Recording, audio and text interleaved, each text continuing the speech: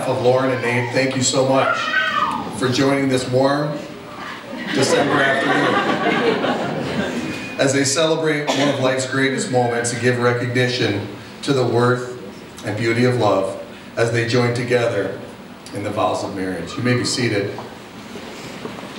Lauren and Nate, to make your marriage work, it's going to take love. Love should be the core of your marriage. Love is the reason that you're here. But it's going to take trust and dedication and faith, and it will take commitment to hold true to the journey you both are pledging now to share together.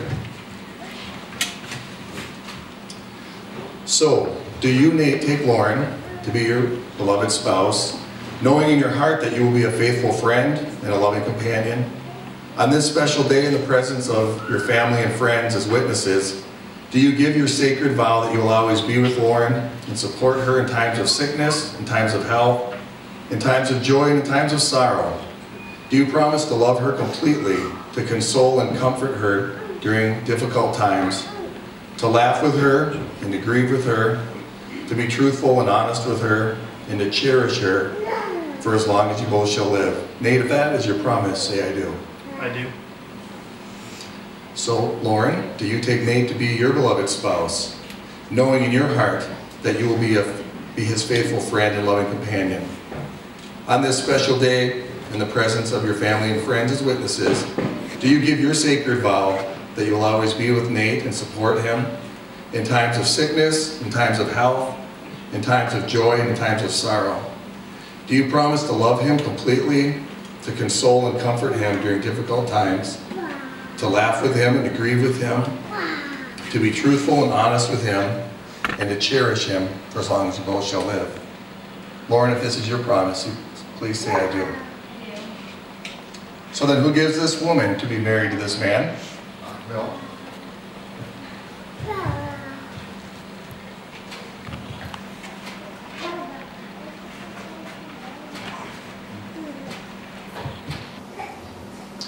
It is always a privilege to be asked to officiate a wedding ceremony, since it is such a beautiful picture and illustration of salvation, of what God has done for us through His Son, Christ.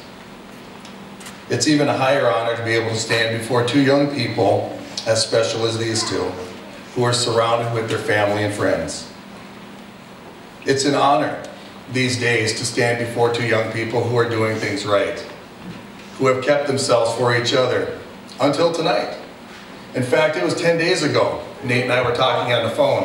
And I said, Nate, I don't know how you feel about these kind of things, but I had a dream last night.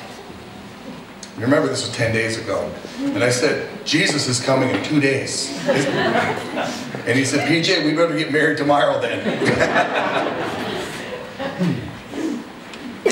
I thought it'd be appropriate to remind them right now, but mostly Nate, that I had been planning a hunting trip to Nebraska this month. But I came here instead. So when you and your dad and family go on those elk hunts, I expect a phone call, okay? In all seriousness, I am so thankful for this opportunity. Julie and I are excited and happy for you, and so is our church back in Unison.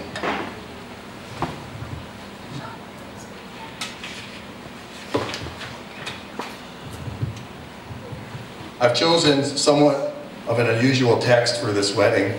It's in John chapter 21. It says, when they had finished breakfast, Jesus said to Simon Peter, Simon, son of John, do you love me more than these? And he said to him, yes, Lord, you know that I love you. So Jesus said to him, feed my lambs. Jesus said to him a second time, Simon, son of John, do you love me? And he said to him, yes, Lord, you know I love you. So he said to Peter, tend my sheep. And then Jesus said to him a third time, Simon, son of John, do you love me? Peter was grieved because he had said to him the third time, do you love me? And he said to him, Lord, you know everything. You know that I love you. And Jesus said, well, then feed my sheep. I have officiated enough weddings to know that the words shared by the pastor are rarely remembered, and most often are not even being listened to while they're being said. But I thought if I used a passage that talked about farm animals and of fishing and campfires, that maybe these two would listen for just a few moments. Now, what is this text saying? Well, we know it took place just a very short time after Christ arose. The men had went out fishing. They weren't sure what to do. They weren't even sure what to think. Their master had been crucified, and they were processing all this. And Peter, as their leader, says, "I'm going fishing." And the other men followed him. And they went on the boat, and as we know, as we sing that little Sunday school song, they fished all night, but they caught no fishes. And Jesus hollered at them from shore, "Hey guys, cast your nets on the other side." And they listened, thankfully. And we know that they pulled out 153 fish. That is the first time in Scripture a fisherman told the truth, Nate.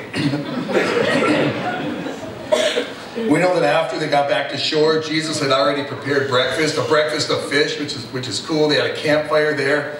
And so often when we think of Bible characters, we paint them in this light that is unrealistic for us. But just imagine these men who had shared 3.5 very special years together. And now they're by a campfire, telling stories, probably amazed at this crazy catch of fish that was impossible for them to even get into the boat. I think about the fellowship that they were sharing and that love that was being expressed. And in the midst of this, then Jesus turns to his disciple Peter, and he says, "Peter, do you love me?" He says it to him twice. Some people believe he asked him 3 times because he denied him 3 times. We're not sure. And I will save you a lesson in Greek because I'm really not that good with it, but I understand this passage enough to know what Jesus was saying. "Peter, do you love me? Then prove it." Don't just say you love me. Live that you love me. Show that you love me.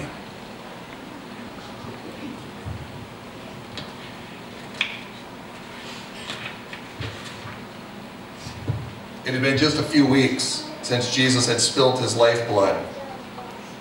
He had given his life for Peter and all of mankind. And now Jesus was just testing Peter's resolve. Jesus had sacrificed his life, and he wanted to know what level of seriousness, what level of commitment that Peter would have. Anybody can say I love you, but to live I love you is another story. We need to love Jesus with our lives, our actions, our sacrifices, our language, our attitudes. And Nate, as I just shared with you and your groomsmen, the best thing you can do for Lauren is to love your God. The best thing you can do for your future children, if God wills, is to love your God and to love your husband. Anybody can say I love you. It seems really easy today. In fact, all you have to do is hit hashtag love you lots. Or we don't even have to say it. We can just put an emoji with a little heart blowing out. Anybody can do that. It seems like it's become such a cheap word. Anybody can say it. But there are very few in our society that are actually following through. What does living I love you sound like? It sounds like keeping God first place in your home. It sounds like listening to each other with your heart. It sounds like never criticizing each other, privately or publicly. It sounds like praying and reading God's Word together. It sounds like never making choices that would cause your spouse to question your loyalty. It sounds like seeking opportunities to serve each other by putting the needs of your husband or your wife in front of yours. Selfishness is at the heart of every failed relationship, guaranteed. But selflessness and sacrifice are at the heart of every relationship that thrives. You need to love each other with a biblical kind of love. You know, as Christ was hanging on the cross, his first words were, "Father, forgive them, for they know not what they do." That is amazing love. All the power in the universe, the power to call down 10 legions of angels and end it. But he hung on the cross. He gave his life as a gift for us. His life was not taken, it was given. That's why he bowed his head and then gave up his spirit. It was a gift for us. That is love. In fact, biblical love is the love of loving. It's being in love with the process. Maybe not with the product or what is returned to you. Biblical love is a not because of kind of love. Because Nate picks up his socks and his undergarments, I'm going to love him. Because Nate provides a living, or because she makes a nice supper for you, or she lets you go hunting or something like that. And yes, it is how it works. She will let you go. It's not a because of kind of love. Biblical love is an in spite of kind of love. It's easy to love people when you're being loved. But that love that Christ had, that was the most incredible display of biblical love that we'll ever see. And that's the kind of love that you need to pour out on each other. Because anybody can say, I love you. But to live, I love you, is another story. And because of that kind of love, the kind of love that you guys believe in, you're going to choose to illustrate that with a very unique ceremony this afternoon. So Lauren, why don't you pass off your flowers? And I'm going to ask your friends, Scott and Debbie, if they would come and explain this for us.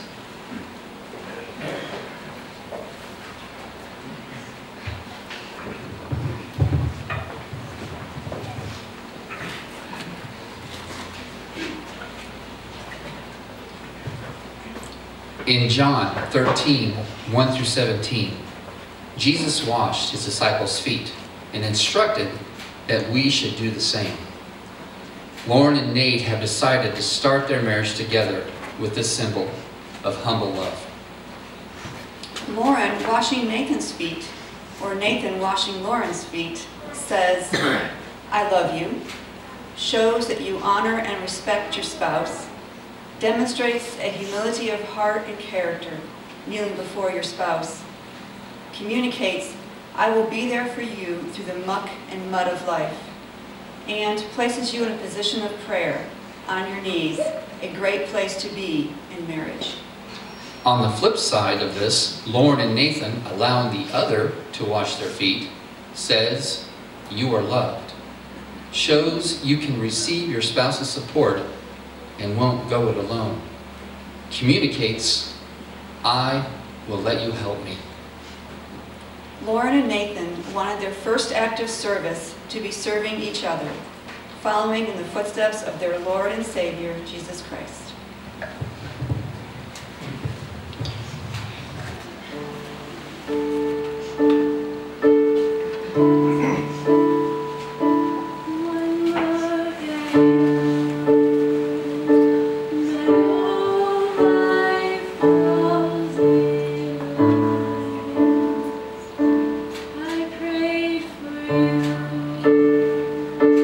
Before I call you.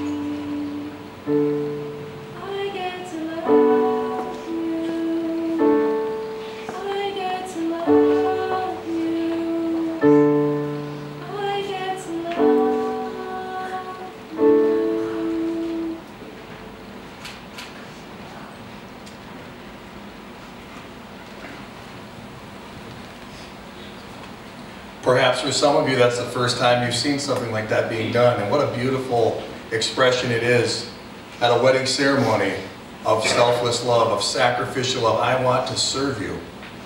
And I appreciate that. There's special things that you don't get to see, or you do get to see by being up front. You didn't see the goldfish that the groomsmen put in the water. I'm assuming it was the groomsmen and not the bridesmaids.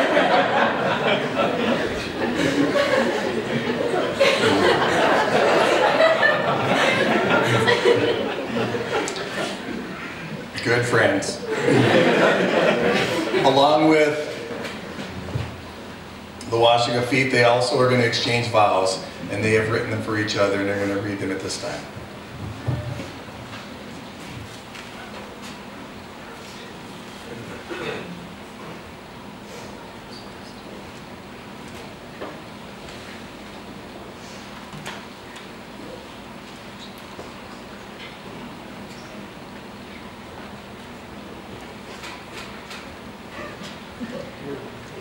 Boys?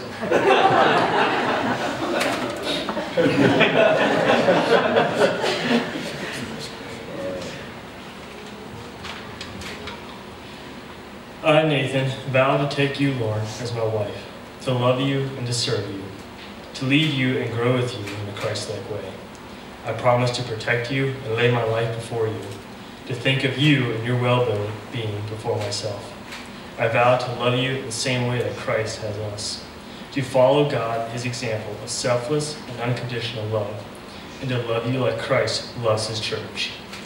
I vow to make it my responsibility to provide for you, to see to it that I place you before myself, and provide for you physically, and provide the spiritual and mental encouragement for you when needed. I promise to make our relationship the most important relationship on earth, and maintain it more than trucks or four-wheelers. More than earthly wants and desires. I promise to serve you through good and bad, through enjoyable times and miserable times, to pour my love into you so that it spills out into others. I vow to make God our #1 focus and to walk according to his word, and above all other worldly wants. I vow to love you, to live and love you according to his word. Nathan James, I vow to be your wife. Through God's grace, I promise to love you and be faithful to you always.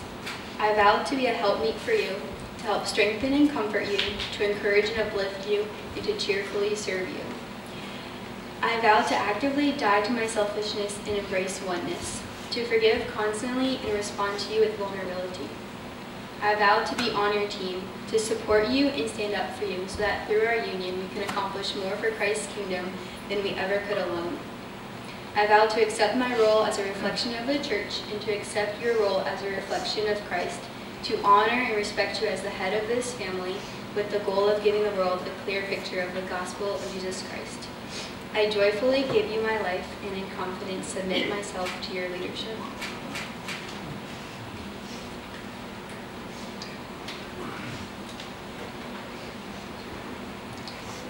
They've also chosen to exchange rings as a sign of this covenant today. So Nathan, would you slip her ring on her ring finger and then repeat after me? Just as this circle is without end. Just as the circle is without end. So my love for you is eternal. So my love for you is eternal. I'm giving you this ring so we never forget. I'm giving you this ring so we never forget. And Lauren, place his ring on his ring finger. Repeat after me. Just as this circle is without end. Just as this circle is without end. So my love for you is eternal. So my love for you is eternal. I'm giving you this ring so we never forget. I'm giving you this ring so we never forget. I'd invite you if you would bow your heads and your hearts as we go before the Lord. Father God, we thank you for this beautiful picture. We thank you for giving us a reason. Thank you for Christ, the example, his love for the church, and this example that Nate and Lauren have chosen to follow.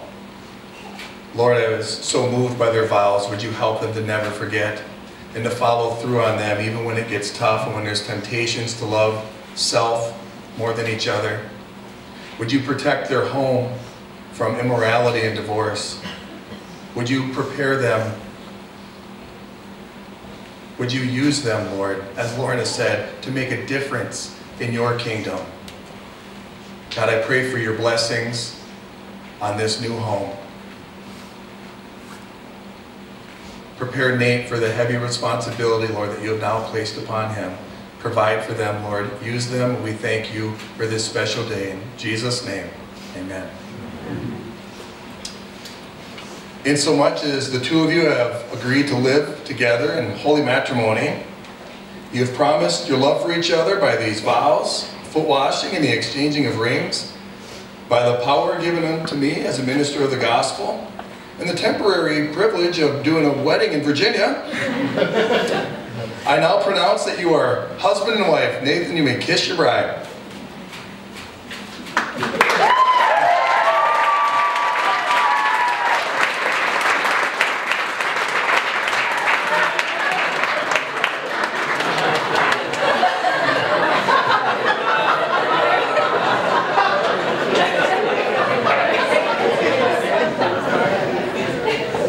But that was not too bad for a redneck, man. Good job.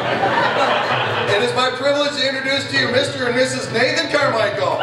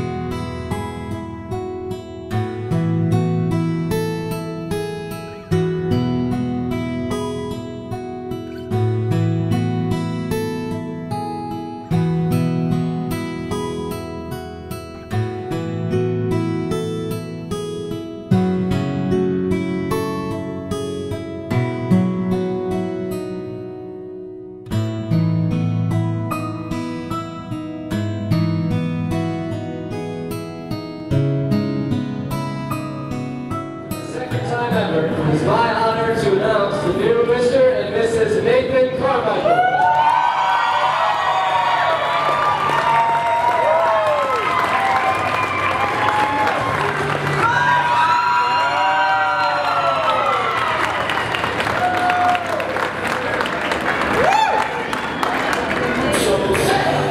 You may be seated.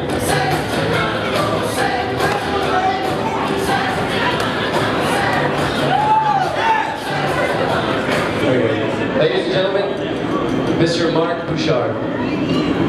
Thank you. Well, the lighting is good. Elizabeth and myself would like to thank everyone for coming out to share this day with Lauren and Nate. It is our hope and our prayers that your problems are always few and that your love for each other always is there, and always know that how much we always love you too. So anyway, I'm having a difficult time reading this because of the light. But anyway, we love you very much and congratulations.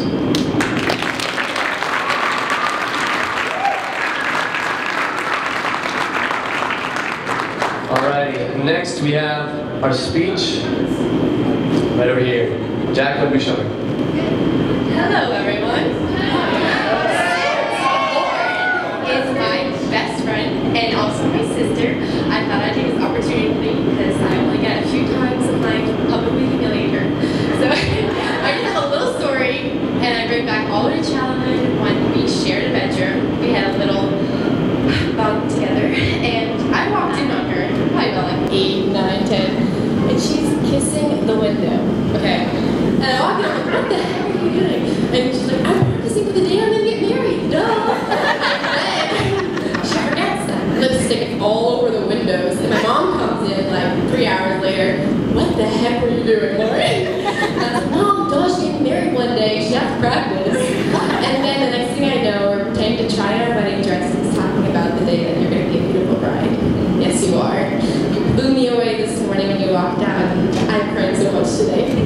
But guys, I just want to take a minute because I think I'm responsible for this marriage here. Lauren, just kidding.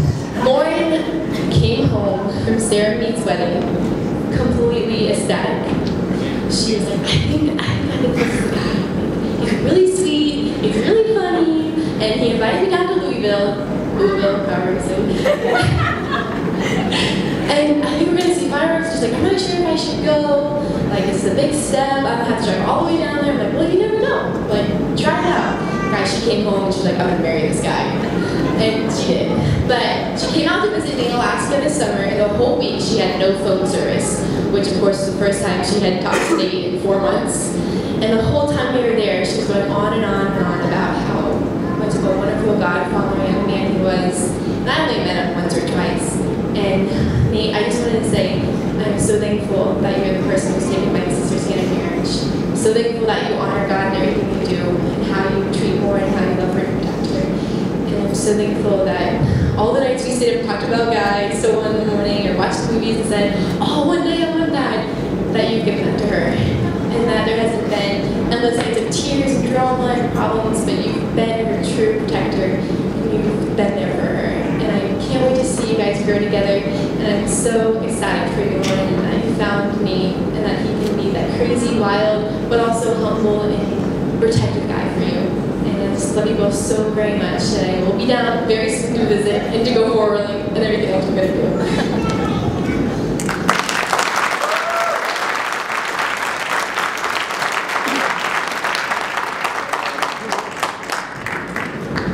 So normally I prefer to wing speeches, but I figured this one was a little more important, so I wrote it.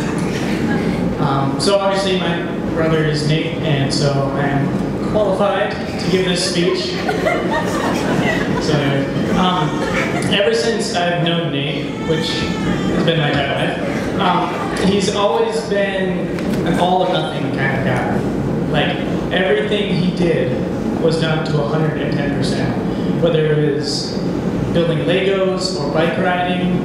His leg ports were always bigger and stronger.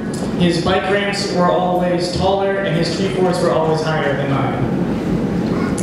Nate has never done anything halfway, which my broken bicycles can attest to. Along with his full bore energy, Nate has always been a competitive guy. He always wanted to be the best at whatever he did. I mean, Michaela and I had been dating almost a year before him and Lauren were a thing. And now they're meeting me at the altar by about 5 months. So Lauren, as long as you're willing to buckle up for the ride, which it's too late to back out at this point, so I'm sorry about that. If you can hold on, I know that Nate will always do his best to provide for you and tackle any difficulties that may arise. His competitive spirit will always lead him to fight off any other men, and he will always be working to be the best employee he can be, both to his work boss and to you, because you're the boss now. I pray that he will always seek to lead you towards the Lord and strive to be the best husband he can be. If our first 20 years have told me anything, I have great confidence that your marriage will be great. Wild and really fast-paced, but it'll be great. Love you guys.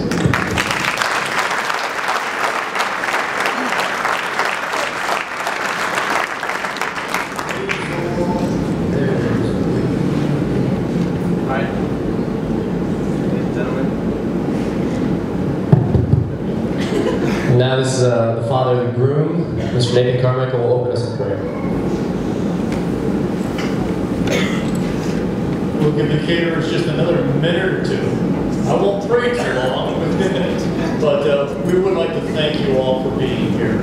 And we're excited to see Nate and Lauren growing, and it's just been a real blessing to see her come into Nate's life. Christy and I are so relieved we don't have to watch over Nathan anymore. He's not going to be dropping by for dinner, and we get to have the house to ourselves again. So he sort of left, but then he kept showing up again every night after work. So we're glad we'll have a reason to go home now, and that's the Lord. Let's pray. Father, we do thank you for this opportunity we have to gather together, to break bread together. I thank you, Father, for the example you've given us of what love is. That is Jesus Christ and your love. Lord, we know to love means sometimes you get hurt. You knew that when you sent your son. You knew what it would cost. And yet he came.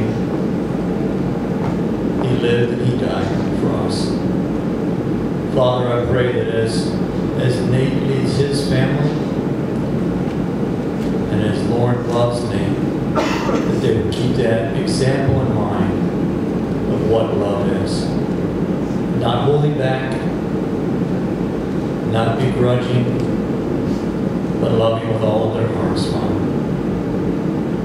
Lord, we ask that you bless us through our bodies now. We thank you for all those that have come to be part of this meal, this first meal with this wonderful couple. In your name we pray.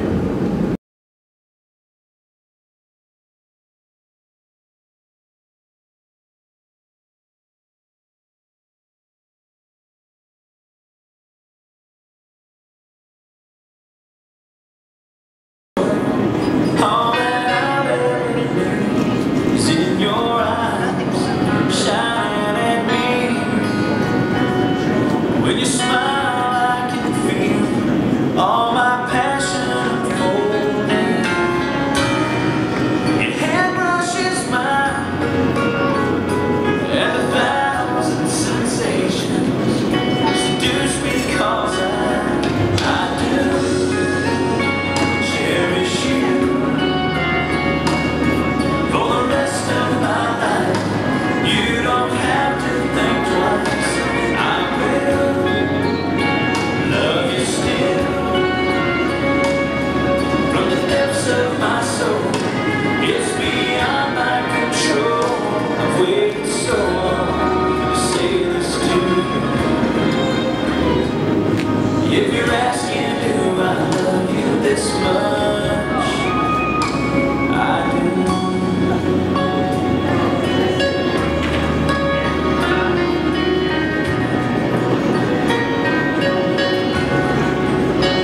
In my world, before you,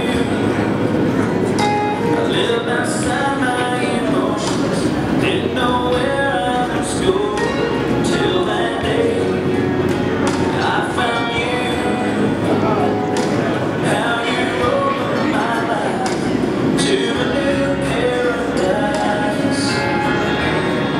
In a world torn and changed, still with all my heart till my dying day, I do cherish you for the rest of my life. You don't have to think twice. I will love you still from the depths of my soul. It's beyond my control. I've waited so long to say this to you. If you're asking, do I love you this much? Yes, I do.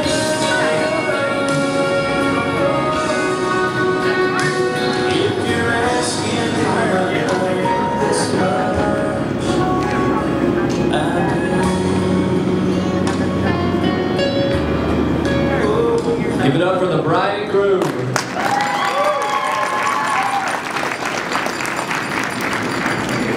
And now the father of the bride will make his way to the dance floor.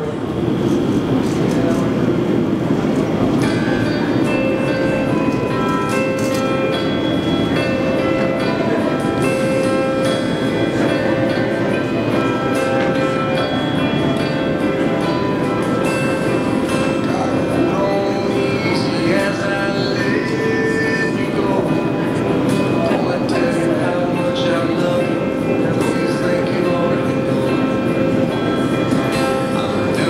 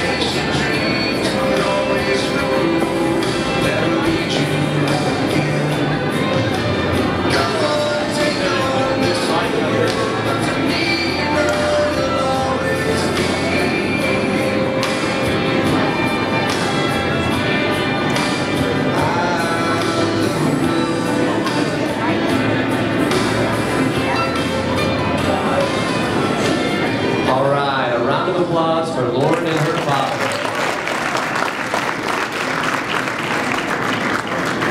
Now Nate and his mom come out.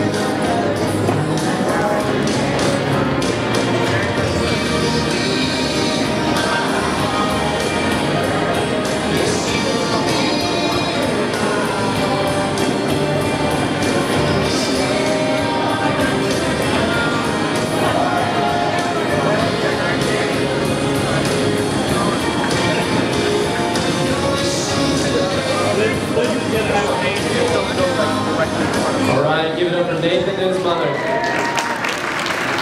Now, Nate and Lauren can please make their way to the dance floor and the bridal party follow them. They have prepared for us a little piece of entertainment tonight.